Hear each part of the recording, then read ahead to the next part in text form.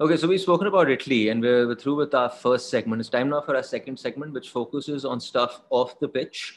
And off the pitch today, we've got an interview with someone. Now, Marko Arnautovic of Austria has been suspended for one game by UEFA for using insulting language towards a fellow player after scoring against North Macedonia in their opening game. Arnautovic reportedly racially abused Alioski, who plays for Leeds, by the way. And so our producer, someone whose face you never see, but today you will see, Vaibhav Raghunandan, spoke to Nikola Staritz, a football coach who also works on anti-discrimination education about racism in Austrian football. So we're going to jump into that conversation, where they start by talking about the Austrian captain, David Alaba. I think now he's well known, and he's also perceived as role models, and kids are running around with like Alaba t-shirts, and everybody is like seeing, okay, the transfer now to Real Madrid, and like it's really interesting for everybody. But it took longer time for him to become a role model in Austria.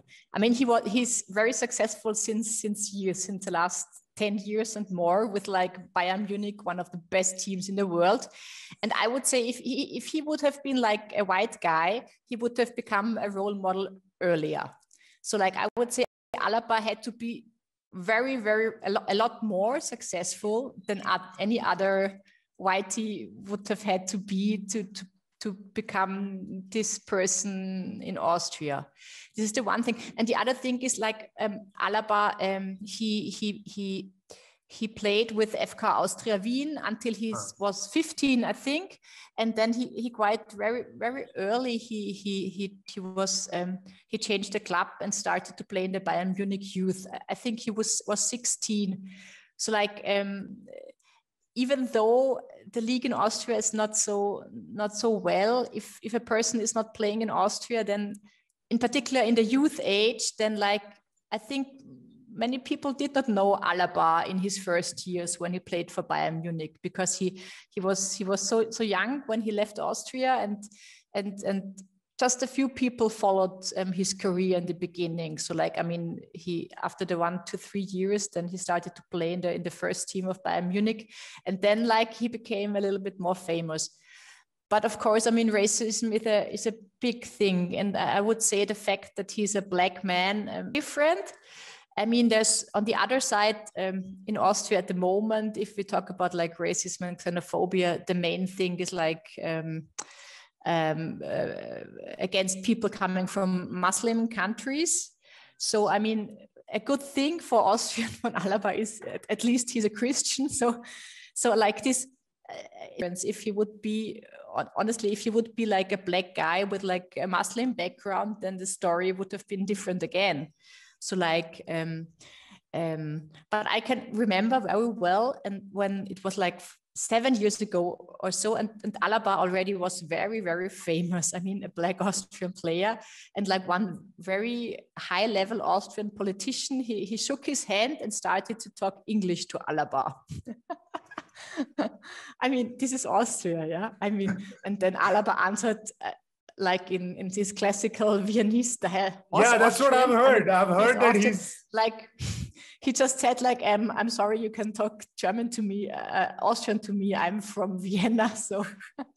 Yeah, I've heard like that his German is very Viennese.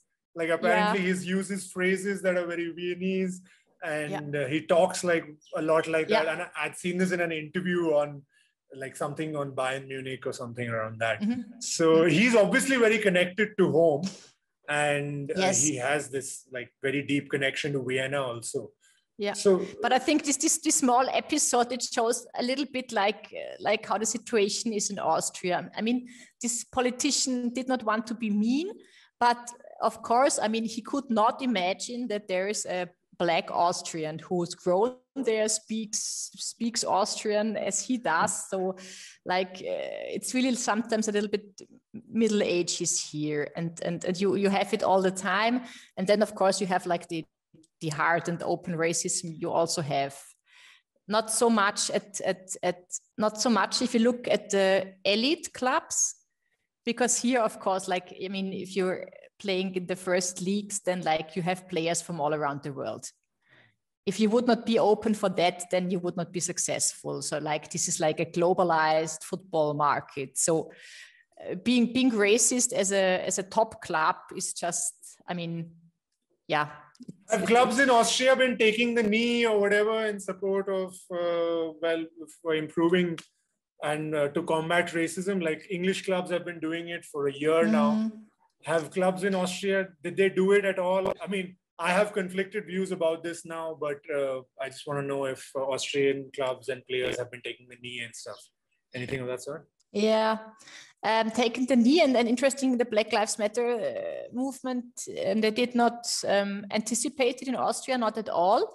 But of course, clubs are doing something, but honestly, most of it is because of our initiative. And at least once a year, most of the clubs join it, and it's more like campaigning, PR, like going with, the transparency on the field, like we are against racism or we are against homophobia or whatever. We are like changing the topic sometimes, but this is kind of like quite superficial. And also this is something that now is also the UEFA and the FIFA, they also support this superficial campaigning. So somehow the top clubs, they have to take part in this. So it's kind of a little bit an image story. So being racist, absolutely. That's exactly like what I meant when I said I'm conflicted. This. So like being racist and not joining these campaigns, like, is not good for the image of a club. So this is the one thing. And the other thing is, are they really doing, from their heart? Inclusion, really, are they doing for inclusion and also the things that take time. I mean, having this campaign is so easy, but like other things like training their staff or like really education things, or like having spaces where people who are confronted with discrimination can go to, and so the things that take more time and resources. And I would say they're not so, I mean, there are some clubs who are more dedicated here. It's in one club in Graz. They really take the anti-discrimination message a little bit more serious. But others, it's just always on a very superficial level. And one example, it's very current, in the game against North Macedonia on Sunday, there was this case of Arnautovic, and I mean, he speaks the language, and it was said that he said a racist statement against an Albanian player. And I don't know what he said, and I don't care, but interesting is the reaction, And the reaction of all his teammates and also the Austrian Football Federation is like, no racism, we never heard racism. No, I did not ever hear a racist comment on the pitch. I mean, it's just a lie. I mean, I can't imagine that those players really did not ever witness discrimination.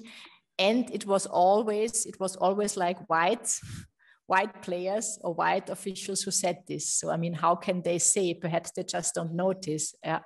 So I don't care what Arnautovic said, but like the reaction was like the same, like it was 20 years ago. It's like neglecting. If you say, and this is always our role as fair play, we go there and say, okay, come on, Austrian Football Association. There has been like all your supporters shouted homophobic chants. You have to do something. And the reaction is always the same. It's like, what, where? Well, we have to see. No, there was no homophobia. We did not hear it. And then if it's proof, then they say like, we're not responsible for this. This is like a problem of society. So like, I mean, we can't change this. We can't do anything. So it's like always these two kind of reactions. And it was the same now. And this just shows that like they don't take the responsibility, not at all. So, I mean, even, of course, it's also like a bigger problem in society. But anyway, they as football, as like one of the best funded sport disciplines, could like take the responsibility and say, okay, we want to be role models. We want to make a change. We take it serious. We say, okay, we have a problem. Let's do something.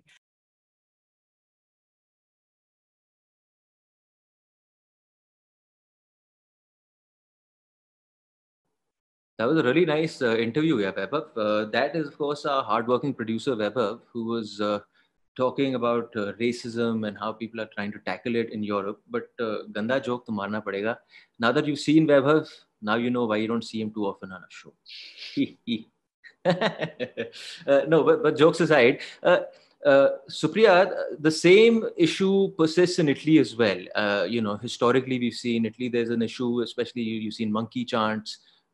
Players have got angry and they have left the field as well. Have they sort of moved ahead from it, or does it still persist in various corners around football stadiums? You're mute. Amateur move. A year ago, the Syria launched a campaign to fight racism, and all of their posters featured monkeys, just to give you context of how tone deaf it is here. I think similar to what she mentioned, there is racism denial. I think there's a couple of factors at play. Italy in the last 10 years has seen massive economic decline, unemployment, but at the same time, a huge migrant crisis. I think when Balotelli first joined Italy, it started conversations, but nothing has changed. When Lukaku joined Inter Milan and went to Cagliari, which any black player who's been to play at Cagliari, who plays for an Italian side, has heard monkey chants. His own fans, the Inter Ultras, actually defended it and said, hey, Lukaku, and I paraphrase here, welcome to Italy. This isn't racism. This is just what we do. We just like to make jokes. That's insane. Your own fans are telling you, get used to the monkey noises. When Balotelli almost walked off the pitch at the Verona game, the Verona Ultra leader said, hey, listen, this is Italy. We make fun of the way people look. We make fun of ball players. We make fun of the color of the skin, but it's not racism. There's no recognition of what is racism here. I think segregation has a lot to do with it. But if you're not aware, you're not going to be able to fight it. The numbers are shocking. I think that in 5 years, there are 250 cases of racism reported across 5 seasons of Syria. But if you talk to the average person, they'll say, no, Italians aren't racist, which by and large, they aren't. Ishfaq, if I can bring you into the chat, sorry, Supriya, to interrupt, but more or less, if you can jump back in whenever you feel like it. Ishfaq, so much of your travel has happened through football, and you've been, I think, all over the world now playing the game and with teams. What's your experience been like from that perspective, both with interacting with fans as well as those you may have met just in real life on the streets and things like that? I think, it's a problem of and education from school. People have been brought up like that. We all know that when we talk about African players here, the first thing for India, everybody is Nigerian. Chalo Nigeria player. So it's. आपको शब्द बताऊं क्या बोलते हैं sir? हब्शी. हब्शी बोलते हैं stadium में मुझे. So लेके आओ 2-3 Nigerian हब्शी को लेके आओ. So it's like first it starts with the disrespect only. They will be available cheap and they it's a big issue. I know many times how people call us you Indians. so there is nothing in Middle East. It's not getting, usually they don't get, it doesn't get reported, but you feel like a second grade citizen when you are called like that, many times because I'm from Kashmir, so I have faced that on a different way. And people from Northeast, I know they have been racially abused every now and then. But I think the problem starts from the academic education also, like we're in schools, you have to stress more on that. And then academy, football academies, where you have to, stress a little bit more because it's very, very important. And I think football teaches us equality, which, is because one of the greatest ever player who played the game was Pele. So I think that is where we should, it should be, everybody should be judged on his talent. I was recently, I don't know, I think whether I shared with you, Arjun, or not, it was a BBC report. You're now, a lot was non ci sono negri italiani, which basically means there are no black Italians, which second generation, not so many now in the team, yes. So this thing about being African but being Italian, it's another race conversation that's pretty new in Italy. But any player who's played from Boateng to El Shaarawy to Balotelli, the monkey noises, the chants, and then being told, but actually guys, you need a thicker skin. हम racist नहीं है, हम ऐसे ही बंदर की आवाजें बना रहे हैं. There's no defense of that, but there's also no awareness within fan bases and society in Italy at the moment that doing things like that is racist. I think denial is the key here, which everyone has mentioned. Nikola, Supriya, Ishfaq, everyone has said denial is the main thing here. And just take Arnautovic's case, bhai. You said Ishfaq has traveled the world courtesy of football. Here's another guy who's met around the world courtesy of football. So in that sense, वो कहते हैं ना, इंसानियत होती है, वो लोगों को मिलके होती है कि आप इधर-उधर जाते हो, you understand cultures, you sit in societies and all. Despite doing all of that, he's gone and done that, right? So it's so ingrained in you कि वो आपके घर से चल रहा है या आपके फैमिली के अंदर चल रहा है, तो वो वो एक भड़ास निकल रही है. So ठीक है, I think the best part is that you're having a conversation. The conversation is the main thing. That the fact that these players are taking a knee, and while people may be right in a sense saying कि यहाँ superficial है, इससे कुछ होने नहीं वाला, पर उससे ये हो रहा है कि इंडिया में बैठ के 420 ग्राम करके शो है और हम लोग उसके बारे में बातचीत कर रहे हैं, and there'll be 500, 700 other shows will be talking about it, and that is the whole impact of taking that knee. But I guess we're really far away from it. But the great thing is, you're at a starting point, or I don't know where you are, but you're having a conversation about it. Because if you're not having a conversation about it, then this topic is dead, and you have no way to fix it. So that is great. Anything else you guys want to add before we head to web ki baatein? I wanted to just say something. Whoever, like our new generation coaches, you just have to stop it, from where people think it's all right to say, like you have to correct them, like especially in India, for example, chalo do Nigerian Habshi player ko leke aate. That is where you have to stop it. You have to tell them it's not the right way. Maybe, okay, we can bring Nigerian, Liberian players, which is fine. But the way you are saying it has to be, you have to give them respect. You have to tell them, okay, let's bring 2 good Nigerian players, rather than saying, oh, let's bring chalo do Habshi player leke aate. So I think that is where people have to understand. People have to get educated. Habshi, the word derived from long back in Arab. It was a place called Habsha, like where that's what it's like. A Kashmiri player ko leke aao. It's not associated with the black thing and all. Maybe those African people were there, and they have to understand it's the name of a place. That doesn't mean कि वहाँ से white color skin का भी player आदमी हो सकता है. So it's not associated with everyone they are saying. So proper knowledge has to be, and we have to stop them. Then and there, जब even players भी casually बोलते हैं, dressing room में भी कभी players casually, but we have to stop it there. Like छोटे से मजाक से भी, it gives you insight by the moment आप एक छोटा सा मजाक करते हो, people realize, okay, it's okay to just joke on this. I think we have to, जैसे हम लोग बोलते हैं बच्चों को गाली देनी गलत बात है, we have to tell them it's equivalent to the गाली only. So it's like we have to stop it there. ठीक है सर, मैं आपको वैसे Ambedkar stadium, which is like the hub of taunts, of racial taunts, वहाँ पे मैंने एक बार ही सुना था, हबशी तो बोला था, उसके पहले ये भी बोला था नेशनल ज्योग्राफी के हबशी वहाँ पे खेल रहे हैं. मैंने कहा भाई this is next level. क्या बोल, एंड उसके आसपास बच्चे थे कि आपको you played अम्बेडकर, बच्चे आते हैं वहाँ पे देखने के लिए, मैच देखने के लिए. So that's that. That's a really bad one, huh? I have, that's really bad. Terrible, man. And it's not that, I mean, of course. हम लोग भी गाली खाते हैं भाई, सिद्धांत, ऐसा नहीं कि हम लोग गाली नहीं खाते उधर. खाते भी हैं, आपस में जब पिच पे होते हैं तो probably खिलाते भी हैं एक दूसरे को. But वो किस टाइप की गाली दे रहे हैं, किन वर्ड्स का इस्तेमाल कर रहे हैं, वो सब काफी I think मायने रखता है इसमें. And one of the things I've seen, at least in Indian football, is that for what it's worth, now different people can learn different things from different experiences, for sure. Like you were saying about what Arnautovic did, and he also immediately came out and owned up to this and apologized for it. So let's once but there's a full machinery behind him telling him, fair enough.